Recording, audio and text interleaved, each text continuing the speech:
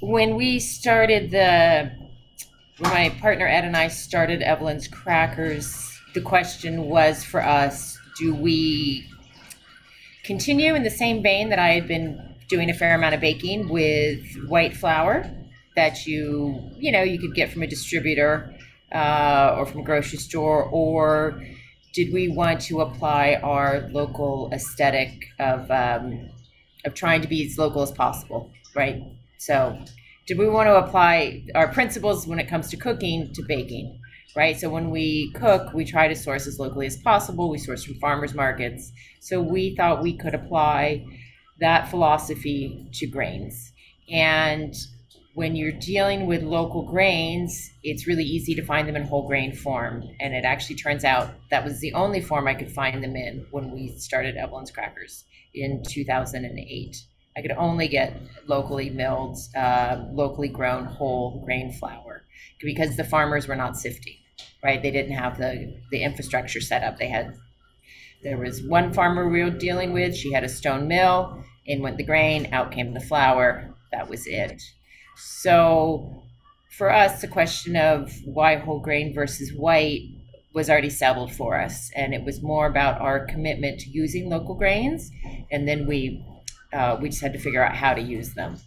Um, and then it turns out there are just so many benefits to whole grain, right? So I feel we got extremely lucky, right, that we were forced into this. When using whole grain flour, it certainly brings up a lot of questions. You've kind of put yourself in this sort of narrow box because suddenly certain things that you're used to baking don't seem achievable, right? Because you're not seeing them. Nobody else is doing it, right? You didn't. Back when we started, I had not seen a whole grain croissant or whole grain brioche. So when we were getting grains back then, we were getting whole grain red fife and whole grain spelt and whole grain rye, and none of those grains, sifted or in whole grain form, really qualify as a strong bread flour. So I knew that we weren't going to be making those, tartine style sourdough. And then plus it had all the bran and the middlings in it, which are the other two components. Because when you have white flour, that's just the endosperm, the inner part of the grain kernel, and that is separated out from the germ, the bran, and then the little layer under the bran. So we just had this flour that smelled great and was delicious, and we thought, okay, let's just keep it simple. So we started doing crackers. I had already been making crackers back in a catering business, and I had already done some whole grain baking in my previous life working for other people. I worked at a bakery in upstate New York where we did a fair amount of whole grain. I did a stage in Germany where we did a lot of whole grain, especially rye. And so like the seed was already planted that those kind of flours have a lot more flavor. And I was so intrigued by rye and how delicious it was. And it struck me more as food, right? Not a slice of rye bread is a meal as opposed to your slice of white sourdough, which is nice to spread something on as a base for something, right? But rye is a complete thing in itself. So a little bit of the foundation was already there, and then just the commitment to, well, this is what we have. We have to figure out how to use it. Just led us down this path of growing the product list. So now we make a lot fewer crackers, and we make a ton of baked goods, and we have a line of, I guess you would call them Northern European breads, right? Mainly based on rye, but often supplemented with a little spelt. And then, there's just been a whole grain movement growing in North America. And so now you can find whole grain croissants and whole grain brioche and all of these other things. And it's great to see people catching on and really pushing the envelope. And the quality of the grain has gotten much better too. The quality of the grain has gotten better because farmers have more experience. There's the bakers on the other end who are buying the grain are more demanding. And I feel that farmers have learned how to mill. And there's also been a lot of small mills popping up who are dedicated to producing really beautiful flour. And that starts with them sourcing grain that is really clean, has been cleaned well, all the debris is removed, that meets certain qualities. The kernels are nice and plump.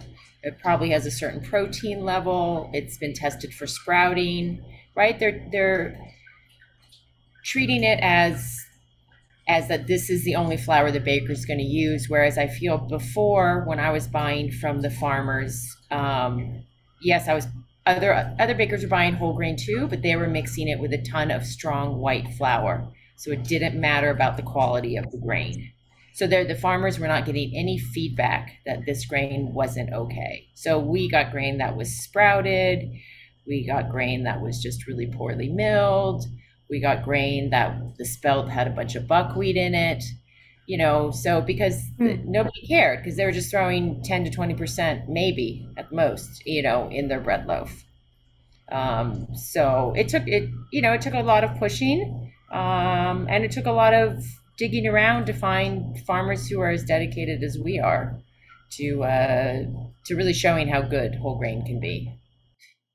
So when we started Evelyn's Crackers, we started at a farmer's market, and the farmer's market audience is already slightly alternative. So we were able to present whole grain as a local food product and as something healthier. So the farmer's market audience was definitely more receptive to whole grain versus white flour.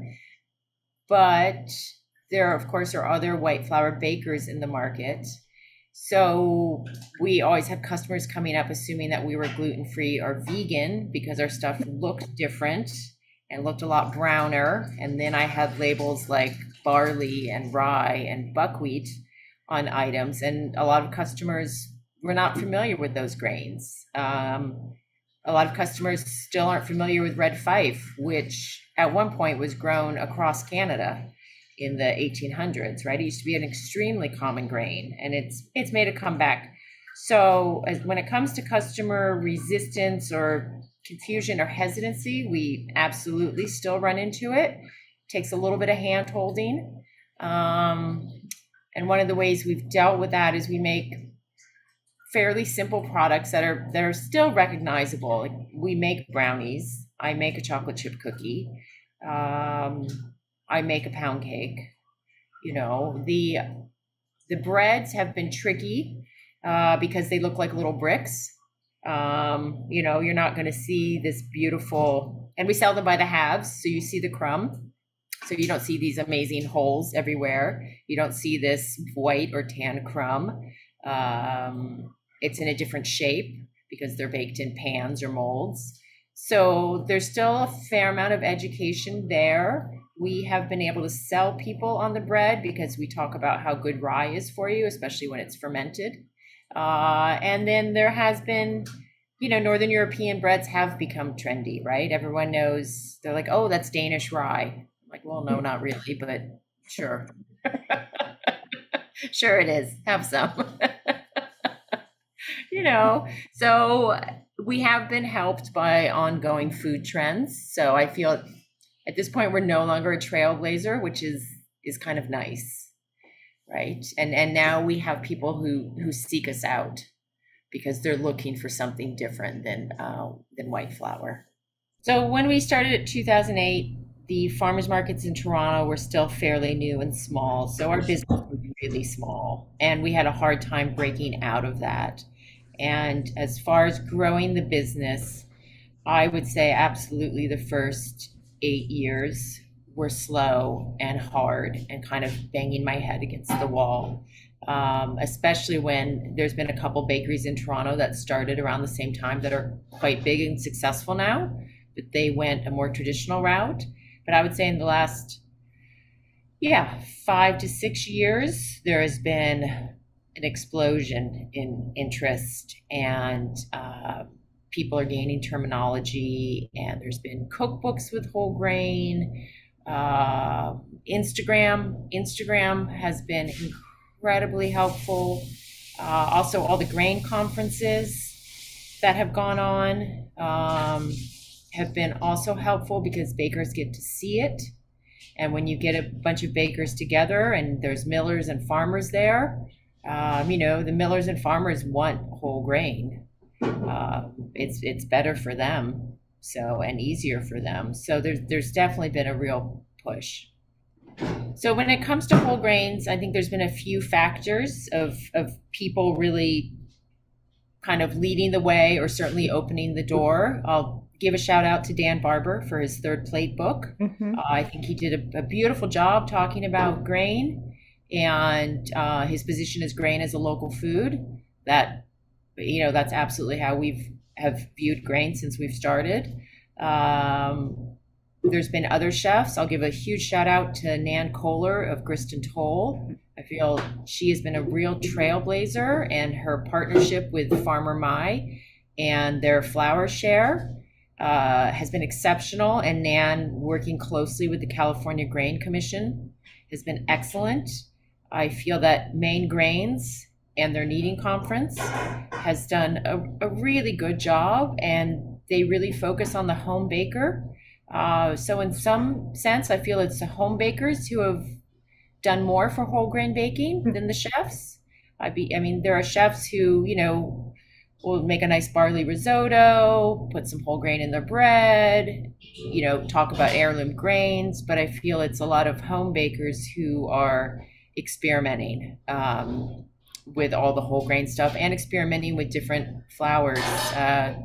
Also, Selu Bakery, their pastry chef in Washington, D.C., their pastry chef, Charbel, he is making the most beautiful pastries, and they're all whole grain. And not only that, he's using grains like millet and sorghum, which you really don't see anywhere. And they're grown in that mid-Atlantic region. So, and again, so much of this is accessible through Instagram because you're getting all these visuals of what people are doing. And as soon as you see it, your impulse is, look, I want to make that. Where can I find that? Right? So that's been really huge. So, just trying to grow the business for financial purposes, but I definitely have an advocate activist side, and participating in grain conferences and teaching whole grain workshops when a lot of the other instructors were still using white flour. I've always been pushing what's next. And then from whole grain, we've also been trying to move into other grains besides wheat. And that fits into our philosophy, like you just have to use what's grown locally. So here in Ontario, they don't really grow bread wheat, but they grow a lot of rye, they grow a lot of spelt, they grow a lot of buckwheat, they grow a lot of barley. So we absolutely have to use those. And I realized I needed kind of a little bit of a side job from Evelyn's Crackers because we're just about the products we make, but I wanted a place where people who were curious about grains could go. So I started a website called The Grain Project, and that's really just my philosophy on grains as local food and what grains I have available to me and why it's important. And there's a little bit of science in there when it comes to like why whole grains are good for your gut, why it's whole grains. Growing these different types of grains from wheat to rye to barley are good for the soil. Talk a little bit about regenerative agriculture. So it's more of a bigger holistic picture of grains, right? Not just, you should bake with whole grains because they taste really good. That's more just the Evelyn's Crackers side. The life of a baker, it can take a lot of different forms. We've chosen to have a bakery where we don't work overnight. I don't want to do that anymore. I've done that. I'm done with it. We have a child. We try to have a life. So I don't do things like croissants and Danish because those really need to be baked and sold in a fairly short time frame. So our life is 5 days a week production. Then with some markets during those Monday through Friday days, and then we have our big markets on Saturday and Sunday off. Just depending on how busy it is, the workday is anywhere from 8 to 12 to 15 hours. It can be really physical. You're constantly moving, that's for sure. And you have to be careful about carpal tunnel and repetitive stress injuries and all that. So you do try to balance it. But at this point, my work schedule's pretty sweet. I have time for my morning yoga. We always sit down for lunch, try to get home for dinner. And that has also dictated what products we make, right? We do a lot of shelf stable things, the crackers, the granola, shortbread, other packaged cookies, brownies, and things that are easy because we're a really small company. So I want to be able to make something quite quickly. And there are many things that I still love.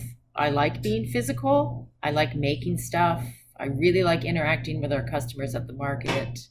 But I am getting to the point where I want to move more into the educational side of things and do baking workshops and just really push people to do it themselves. And I also feel because we are such a small bakery, there's only so much we can do for local grains, right? Like I'm not going to be the farmer's main customer. So we need to expand the message. So when, home bakers across the greater Toronto area want to make a chocolate chip cookie, they want to source whole grain spelt or whole grain red fife or barley, right? That's going to carry a lot more weight than me, making 500 cookies a week. So I think, I definitely, as I get older in my 50s, I'm definitely ready to sort of shift what we do. Think about where we want to take the business next. Ed and I initially had thought we would just keep expanding our business and move into a much larger wholesale. So when it comes to expanding our products, we just realized that we're too small and it requires a really big financial investment. As a baker, you have to figure out what kind of business you want to run and how much debt you want to go into. And we've always just managed to run this small bakery with no debt. And we've been tempted by, oh, sure, let's invest in this and this and really roll out a lot of products and, try to sell it across Ontario or even nationwide. And to be that kind of bakery takes a group of investors behind you. And because I'm so committed to what we do when it comes to grains and the quality of ingredients, I don't want to compromise. So we've never courted outside help. So we've kept our bakery small, which means more physical work for us, which is another reason that's leading me to, okay, it's time to pull back and focus more on education. And we also feel right now that there's other bakers doing this work. We don't always need to be the ones showing the way. When it comes to the grain movement and how far we've come and where we need to go next, I think there's a lot of different issues at play, and we need to be really careful what the next steps are. There's a few farmers who absolutely feel that we have to get the bigger people, bigger players involved, General Mills, Barilla Pasta. There's a couple bakers, myself included, who don't trust that at all, with the understanding that we're such fringe players that we're not making a huge dent when it comes to the commodity grain market. But the danger in trying to convince the big guys and letting them take the message is that it will be corrupted and co-opted because it's a capitalist system, and you cannot have a large-scale commodity system that pays the farmers extremely well, that pays the laborers, that pays the millers, that guarantees you fresh flour, that it's a system based on exploitation. So we're not suddenly going to replace that system with have them all use whole grain, right? Because then you're just going to have farmers growing commodity scale whole grain with the same crap sprayed on it, roller milled and reassembled like they do whole grain now. So I think it has to absolutely continue to be a grassroots movement. And unfortunately, I think it does we do need to kind of convert one baker at a time. We need a bunch more local regional mills. We need a lot of education, recipes, really things that are easily accessible. We have to figure out also how to get these grains easily accessible. I think it's really great to think big about all the changes we could make, but there's still so much missing infrastructure. It wouldn't take much for somebody like ADM or General Mills to come in and just take over and then just push their one strain of monocrop monoculture wheat, right? That isn't dealing with climate change, has no genetic diversity, doesn't taste good. So we have to be really careful. So as far as what's next for the grain movement, I think it is still quite fringe. Yes, if you go on Instagram, it seems like everyone and their mother is a whole grain baker, depending on who you follow, right? And you can find it in almost every country, right? Certainly in the North American, European, Australian world. I think the whole grain movement needs to step back and think about a lot of things. We need to incorporate things like millet and sorghum, look at more traditional grains. We need to make the movement much more inclusive. It's still such an incredibly white movement. There's still a lot of elements of growiness going on. I think we need to all take our egos out of it and think about the more holistic picture of where do we fit in the local food system. And that means dealing with things like, capitalism and colonialism. And we have to talk about the primacy of wheat. I don't know if wheat is the best thing to be grown on all of this land. I think there's other crops that are better for the soil. I don't think even a genetically diverse population wheat is going to solve climate change. It comes down to the farmer and how they're tending to the soil. So there's just so many other components that we have to think about, right? And food justice and food access, and it's not that I want whole grains to be cheap because that relies on exploitation, but how are we going to make these grains more accessible and more affordable and more inclusive and more grains, right? Like, there's lots of people in the US who grew up eating teff, right? From their cultural background. We need to have more teff available. We need to have all these smaller cereals, quinoa, all of these things. They need the same elevation the way Western bakers elevate wheat. Real change can only come from a grassroots level, because the bottom line is never the motivation there, right? So I don't really know what's next. It's really overwhelming and kind of depressing to think about. And I feel like you can only do what you can do. And I don't know how to bring all the different players in the grain movement and the good food movement together. And so we have a lot of clout. I feel the most effective and lasting change is absolutely working at the ground level and absolutely meeting people where they are.